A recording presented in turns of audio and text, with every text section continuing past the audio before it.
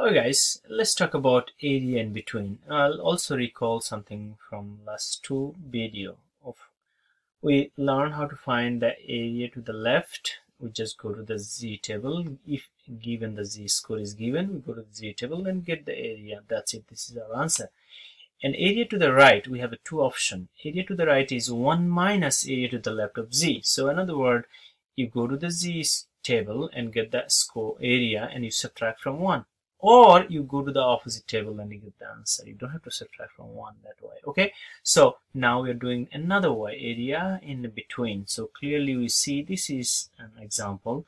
Okay, the shaded area. We look into shaded area. So if I look into this problem here, right, this is a location. As you see, this is one location, this is another location, and of course this is a z1 and this is a z2, as you clearly see. Okay, all right, z2.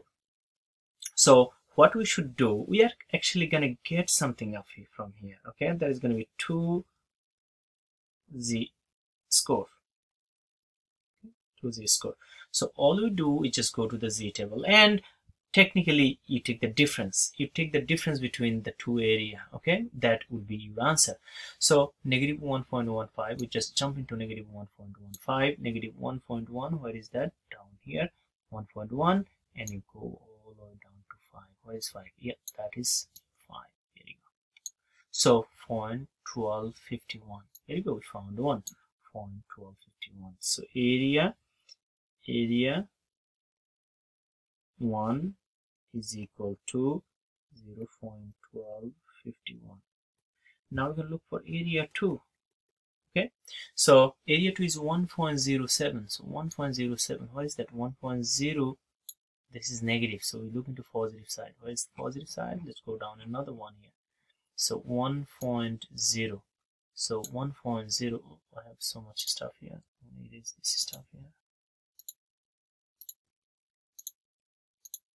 Okay, so 1.0, that's 1.0, and that's 1.0, but we go all the way to 7. That's it. That's it. 0.8577. So we have 0.8577. 0.8577. Okay. Now we find two answers, right? So now we can actually subtract, take the difference. So we say 0.8577 minus 0.1251.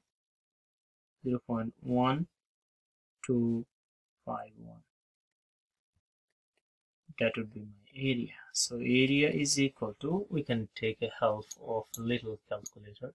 So we can say 0.8577 minus 0.1251.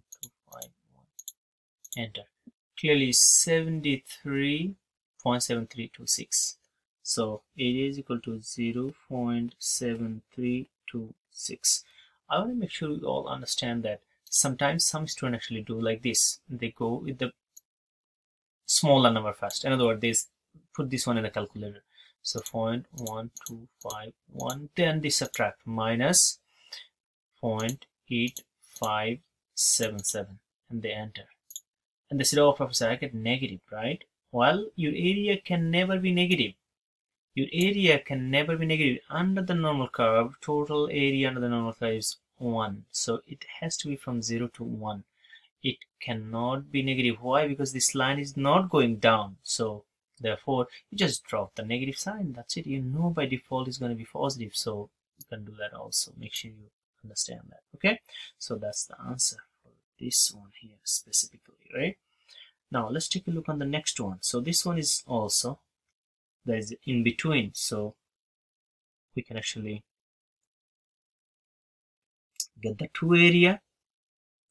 You can actually draw it. It's optional. You can draw it. Well, let me actually show you what you mean by drawing. So you have a normal curve, and of course this is the mean, and negative 1.5. So if you have 1 to the right, and of course 2 and negative 1.15, so this is going to be one of the point here, and 1.0. So maybe another one. So you go down here, you go up here, and you look area in between. Look, you can look area in between, right? This is what we are looking for. Okay, this is what we're looking for. So now I want to make sure you don't have to do that. This is optional actually. Okay, this is optional. This is completely optional. All right, so you go to the z table and get the area negative 1.15. So negative 1.15 is going to give you, I think I just have shown you, this is a similar one actually, negative, or this is positive, right? So we go to negative, negative 1.1 and 5. Look, it's 12, it's 12.1251. Yeah, we already did that earlier, I think. Okay, so I didn't even realize that we have same thing. 0.1251. That's the area for one, and then we're gonna have another area. So this is area 1, and we're gonna have area 2. So what is the area 2? 1.07. So 1.07 positive, 1.07, 1.0, and 7. Here you go. That's a 7. So 0.8577. Again, you have to draw this. You know, I just put this in here as you see, 1.07. Okay, so that gives you 0.8577. 0.8577. 0.8577. Then what's next is we cannot have a two area. We must come up with one area. This is what we're looking for. That's one single thing. So we say 0.8577. Okay, 0.8577 minus 0.1251,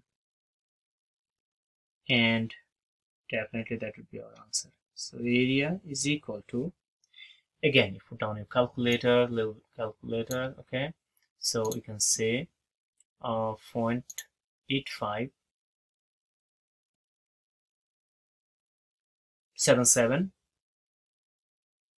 minus 0.125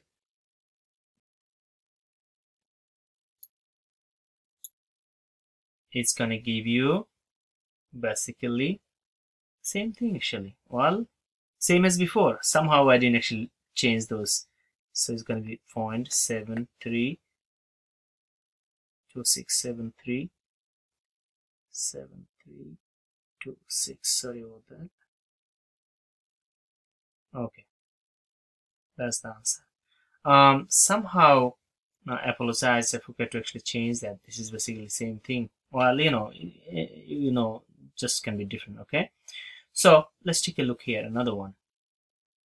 So assume that adults have IQ score that are normally distributed with a mean 90 and a standard deviation is 35. Okay,